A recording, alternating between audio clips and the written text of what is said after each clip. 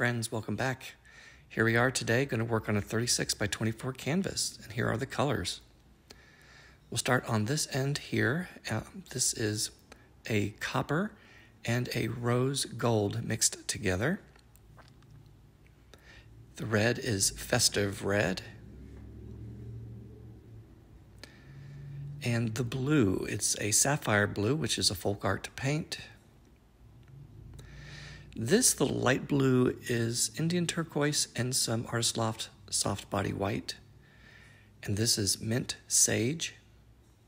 And last but not least, for my puddle paints, I have Artist Loft white soft body paints. And of course my dump paint, which is Artist Loft soft body black paint. So here we have it. We're going to use quite a bit of paint on this large canvas, and I'm going to get set up here in a second, and we'll get started. Okay guys, here we are. It's time for some jazz hands. Hello, welcome back. We're going to start right away. We're going to put white on the bottom, and we're going to use the lighter colors on the bottom of this puddle. Sometimes what I see end up happening is that the lighter colors start to come through, and it kind of pulls your eye towards the negative space. I did put a little bit of the dark blue in there to put a little bit of a contrast with the lighter colors.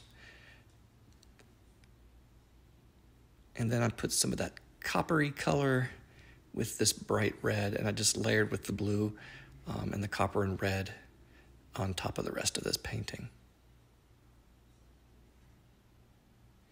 I thought I had a little too much paint on the canvas, but I figured I could tilt some of that off, and we'll see what kind of results we get. Just checking the black paint, making sure the consistency is right. I always stir my paints right before I pour them. I just want to make sure they are not settled and they are nice and mixed very, very well. I also pour slowly to limit the disbursement of the puddle paints underneath. This is what creates the negative space, is when I pour the black in one spot.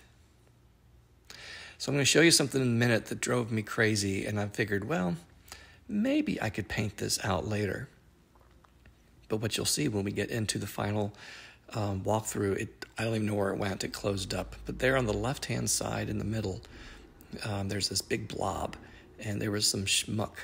And I was able to tweeze it out, but at the same time I was concerned about what that would look like in the long run.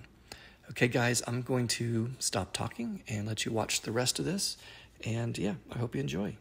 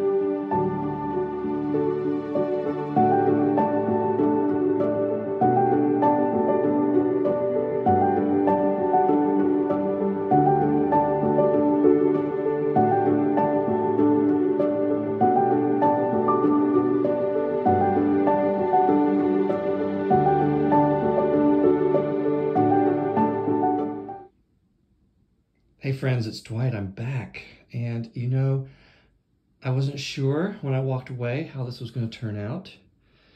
And I walked in and I was like, oh my God, it's gorgeous. If I do say so myself, I am very pleased primarily with all the movement. I mean, we have a lot down here and around. I'm sorry, there's a glare up here. And you can see this beautiful ring around the negative space. Now, I'm a sucker when it comes to negative space. I'd rather have it fill in. I know that doesn't always happen, but I think this is pretty cool. Let me show you close up. I know, I'm excited, so bear with me. Look at these cells down here. They've got the red and that copper color I put in. Yeah, and these are just awesome. Now, I'm gonna say something about these kind of pours. If I don't trip on my stuff on the floor here.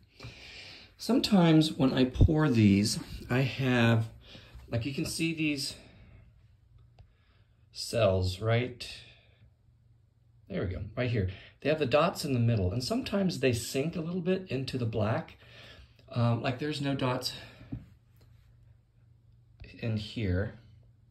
Guys, I'm really sorry about the light in here. It's been like cloudy and rainy for like a week, and now the sun is out and it's so bright, as you can see. So I apologize for the glare. But yeah, I just want to show you these cells. Nice big juicy cells. This blue is gorgeous with this red, and this corner here is just spectacular. Well, what I like about the negative space is that it's, you know, it's not symmetrical. I've got these cells here, got some through here and through here.